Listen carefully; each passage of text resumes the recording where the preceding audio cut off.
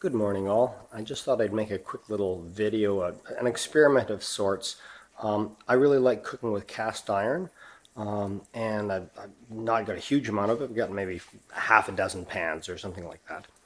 And if you properly season cast iron, then it can be basically non-stick. Maybe not as good as Teflon, but I thought I would do an experiment. 1 egg done without butter on this one here. 1 egg done with butter, this one here. So they're in the process of cooking and making themselves happy here. And we're going to see what happens as we go along. Strange little split happening on my screen here. I'm not sure if that's really going on or whether it's just an illusion. But to season a pan, what you end up doing is you put a very thin layer of oil on it and you put it in the oven at about 450 degrees, or put it on a nice hot barbecue, but it's got to be, as I say, at least 450 degrees for about half an hour. And what that does is it converts the plastic to, converts the oil to plastic. Essentially, it polymerizes it, which means it breaks down all the chains and then recombines them together. So you get a very hard, slippery plastic surface that's bonded to the pan. So this is what's going on here. You can see this egg's almost done. It's still jiggling a wee little bit. So I'm going to wait till it's done jiggling. You will notice that this pan in the back is the one with butter. You can see it kind of shiny back there, and you can see that it tends to sizzle a little bit. The one on the front sticks a tiny bit to the pan, but we're going to see how easily it comes off. I know the one on the back is going to come off very easily. It has very little butter, just a tiny little dollop, just because I like the flavor of butter on the eggs. But I think we're almost ready to go here. Darn close to it. I don't mind a little bit of a jiggle in my egg white, but I just don't want it to be too underdone. And interestingly enough, the longer you leave it to sit, the more likely it's going to say, okay, now I'm done, and I will actually lift free of the pan.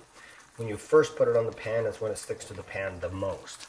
And that generally occurs whether it's eggs or meat or whatever you happen to be putting on there. It'll naturally lift off the pan when it's ready to go here.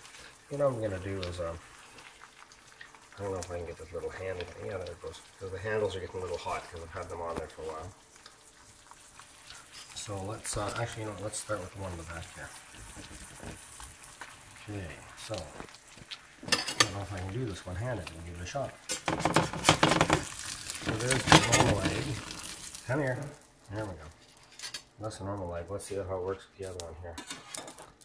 Right here. And voila.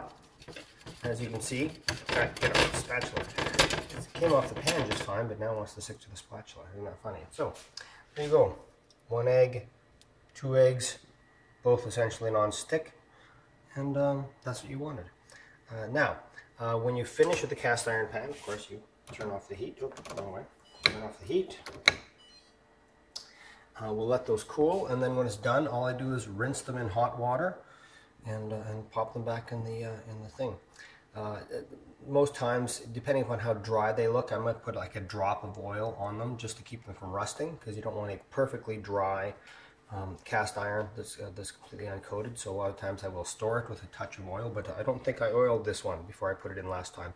It was pretty dry looking, as you can see, so I'll probably put a touch of oil before I put it back in this time. But anyway, there you go. Just a little bit of a demonstration with cast iron and whether or not it is non-stick. And I think it is, for the most part, non-stick, even without any margarine, butter, oil, whatever you put on it. I'm now going to enjoy my eggs before they get cold. Thanks very much, and have yourselves a great day. Bye-bye.